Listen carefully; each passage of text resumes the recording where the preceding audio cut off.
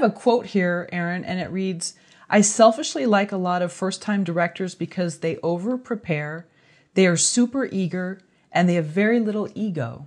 And that quote is from none other than Mark Duplass of the Duplass brothers. I definitely agree with that.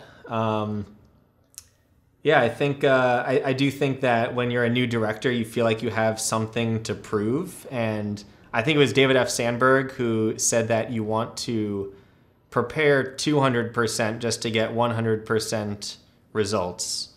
And I think especially first-time directors, because they have something to prove or they're nervous, they tend to over-prepare a little bit. And when it comes to filmmaking, that's definitely not a bad thing. I've noticed that my movies get significantly better if I actually plan every single shot, every single moment. It sounds grueling and tedious and difficult, and it absolutely is. But it also sounds obvious. Of course, you prepare, you do a better job, but it makes a world of a difference. I remember earlier on in my career, I remember you actually asked if what was one of the biggest mistakes I learned with my first feature, and I would say not preparing every single shot. I think especially on a much smaller budget film, if you actually over prepare, you know exactly what you're going to shoot, and you're going to know every single moment that it is that you're shooting, then the finished product is going to be so much better. Did you storyboard, do anything like that? I did not storyboard 15 North. It was very much, again, from this approach of I just want to get two cameras rolling at the same time, sort of shoot it in this very mumblecore documentary style. Didn't want to really do that much planning. I did have a loose shot list just to sort of make sure I covered, basically got all the coverage that I needed. But since that movie, I've definitely spent a lot more time focusing on what's actually in the frame. On that movie, it was just sort of like, let's point a camera at this actor, get their lines, and let's just do a couple takes of that and move on. I don't really do that anymore. How does a writer or filmmaker earn their audience? That's also a good question. I think a writer or filmmaker probably earns their audience by being honest with themselves. I think it's like making a friend. If you're a good person, you have good intentions, and you care about what it is that you're saying, I think people are going to listen and they're going to be interested. If you seem like you're making a movie or telling a story for all the wrong reasons, I think that's it's gonna shine through in your work. So I think you definitely earn an audience's trust in that way. And then of course the technical aspect of it. If it looks terrible, it's going to be distracting, and nobody's going to really even take the time to watch it, even if the content itself is riveting and good. You sort of need this baseline production value to say, okay, I know what I'm doing, now hear what I have to say.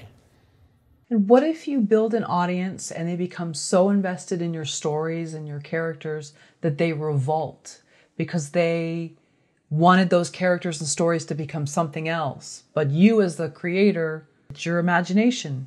But how much is the audience say involved in some of that? How much say do they have? If I could start a revolution, I'd be happy. I could die early.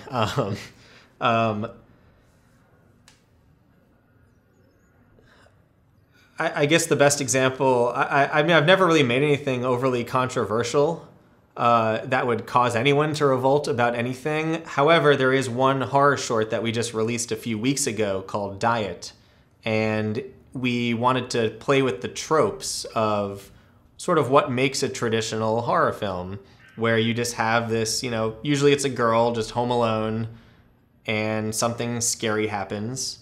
She hears a noise or something is at the window and she goes up to it. and it's nothing, and then she goes into bed and then turns around and there's a scary monster, and that's it. That's the end. And it's like the most cliche kind of like little horror short you can imagine. And so I was thinking of a way to play around with that and have all of those same tropes, but then at the very end you just have that main character die of natural causes, in which case he just dies of choking on a carrot. And then a monster in the closet reveals herself and sighs with disappointment because she couldn't fulfill her duty as a scary monster who terrorizes her victims. So we released that, and I thought it was like kind of a funny comedy horror idea.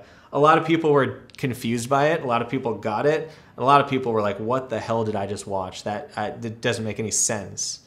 So that was actually very interesting, and it was particularly interesting to watch reaction videos of that film. Aaron, are you saying that every horror short that you do, people do reaction videos to?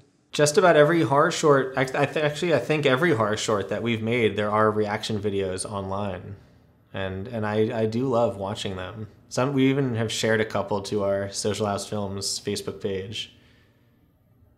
Do they usually let you know, or do you find them in search? There's only been one person that's ever let us know.